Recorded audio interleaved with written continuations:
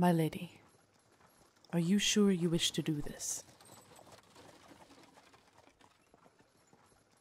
Of course you have a choice. Of course you do.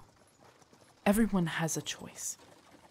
We can inform the alderman you're not well and return to the palace immediately.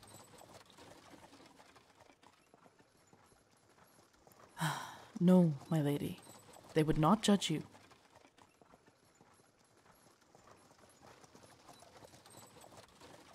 I am not lying, my lady. They would not judge you for falling ill and remaining at the palace.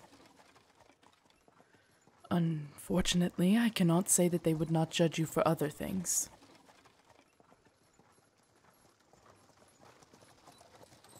If you're sure, then we can begin our visit. All right.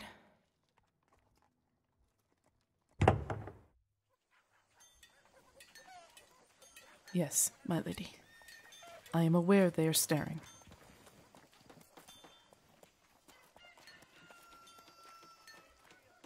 Clearly, they did not know you were coming. Come. The hospital is this way. Make way, please. Her Royal Majesty must pass through. Thank you. My lady, please, watch your step.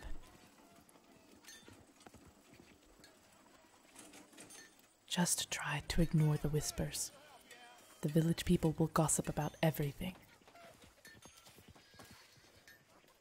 No, the color you're wearing is fine. It is not meant to be a celebratory visit. We're here to offer aid to the sick. You look fine, my lady. Be careful. There is a mud patch here. Here, hold on to my arm. There we are. Just this way, please.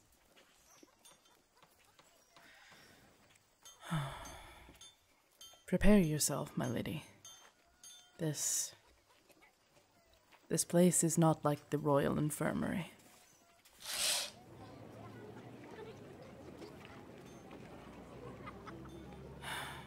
Yes, my lady. This is real.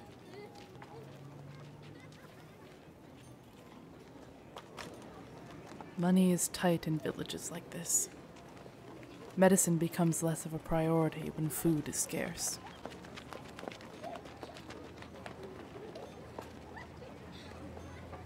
You can provide comfort, my lady. Ensure them that you'll bring their plight to the desk of the king. Reassure them that you will try to aid them.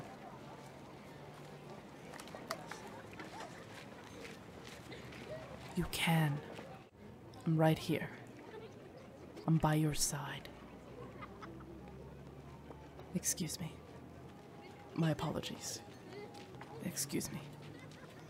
Pardon me. Yes, my lady?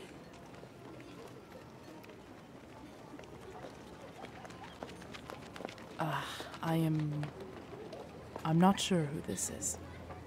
Would you like me to ask?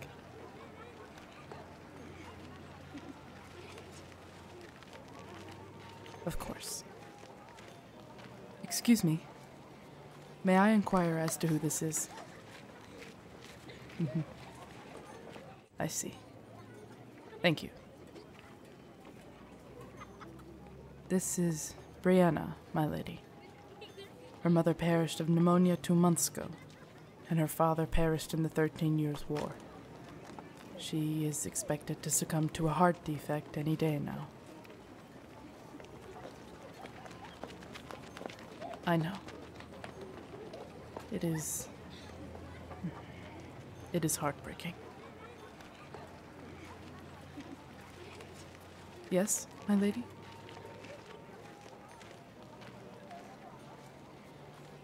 Your brooch. Why?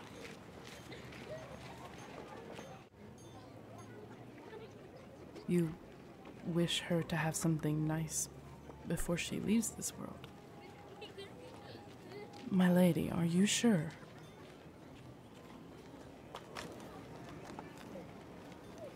Of course. Here, allow me to hold on to your fan for you.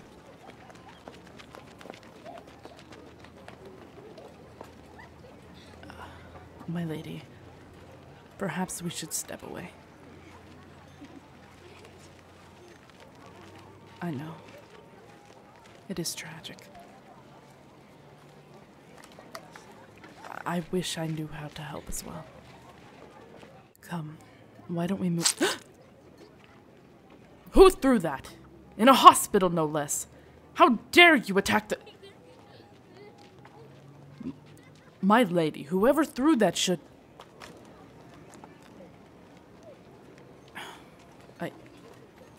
No, my lady. I am not questioning you.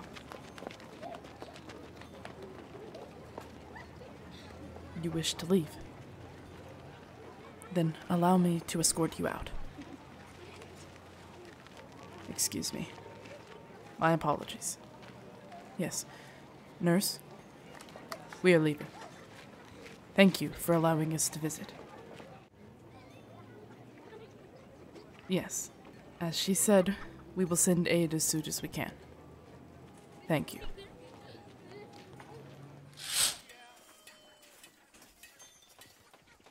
My lady, I really suggest you allow me to return and arrest...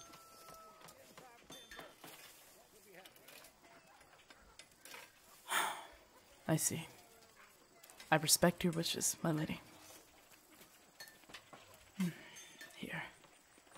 At least allow me to remove the stains from your cheek. Thank you.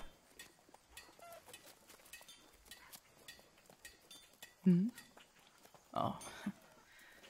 The villagers can say whatever they wish of me.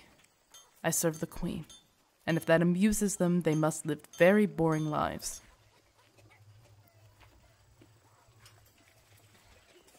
Come, my lady. Perhaps you should relax in the carriage. I'm glad you agree.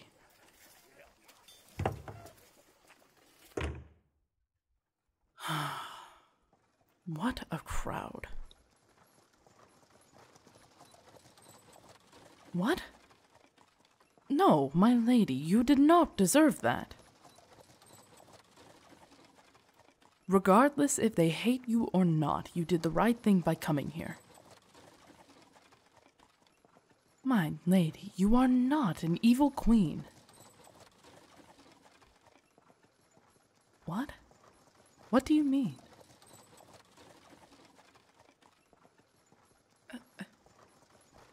What?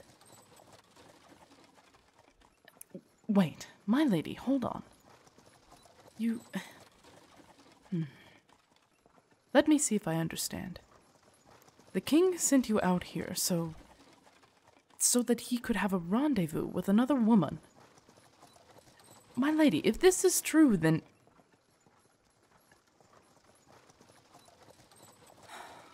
Oh. A woman. His love from before the marriage. My lady, I understand why you're upset. An arranged marriage to a man you've never met, to a kingdom that vilified you, it cannot be easy.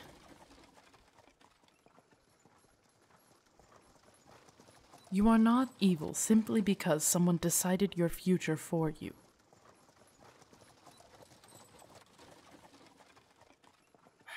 My lady, may I speak freely? Thank you. From the moment that you came to this kingdom, I knew you were not evil. You were shy, unsure of yourself, possibly even a little scared. Who wouldn't be frightened by a new kingdom and a new husband? I knew that you would be vilified. A woman stealing our future king away from his one true love. But I know you did not steal anything. Neither of you were given a choice. This does not make you evil.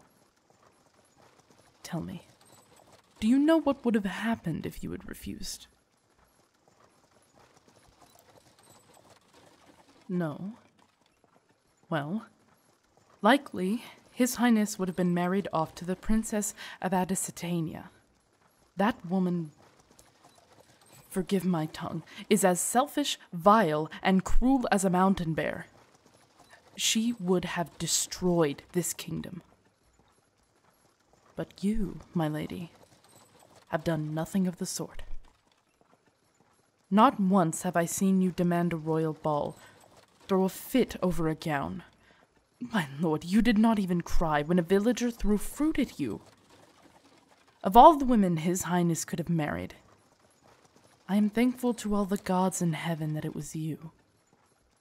A kind, thoughtful, sweet woman who tries too hard to do good for this kingdom.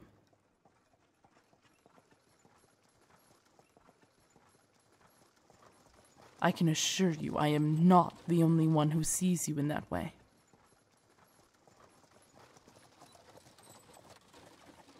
Maybe now it does feel like that. But in time, people will come to see that you are a good and kind person.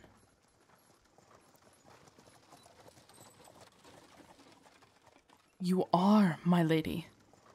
You are a good and kind person. A good and kind person would not have allowed one of her maids to return to her home village and care for ill parents and continue to pay her. A good and kind person would not have personally overseen the appointment of the proprietor of the Haddonfield orphanage to ensure the children were not put in the hands of an abuser again.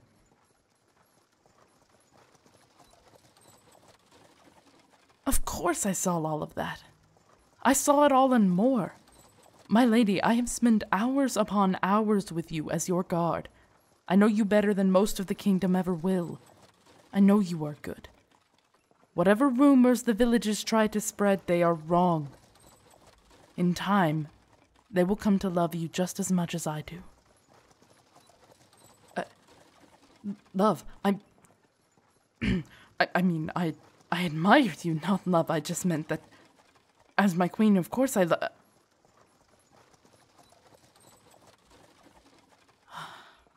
Yes. Love. I know it sounds impossible, but from the moment I laid eyes on you, I knew I loved you. Your beauty, your grace, the way you greeted every member of the palace staff by name. And as time went on and I continued to be your protector, I knew I loved you. Your smile, the way you nibble on the tip of your thumb when you read an amusing passage out of your novels. The way that you speak to the hunting dogs as if they are pups. All of that and more is why I fell head over heels in love with you, my lady. But our stations are why I must settle to be your protector, and not your lover.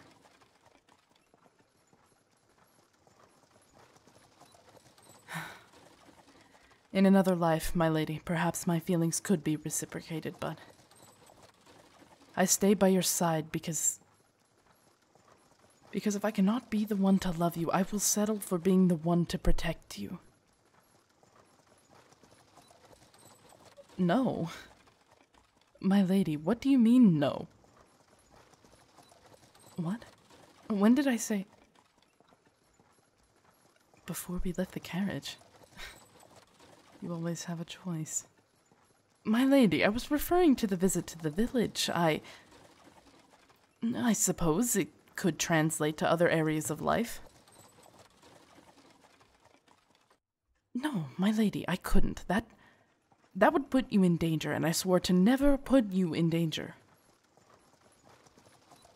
If what you say is true, and he is visiting his former lover secretly while he sends you gallivanting around the kingdom, then he should be exposed. But us doing anything together puts you in danger, and I cannot allow myself to be put in such a position.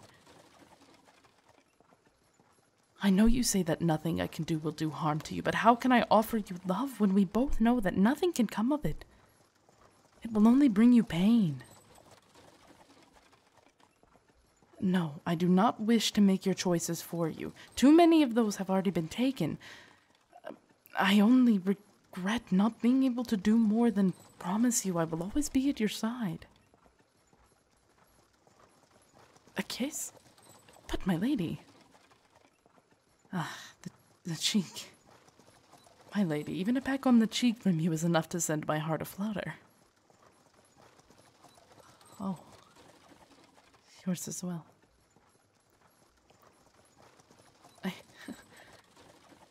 You really trust me to protect your heart because I already have it, that's...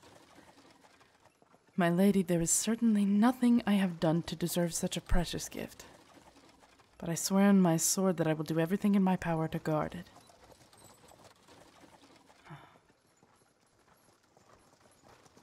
You should get some rest, my lady.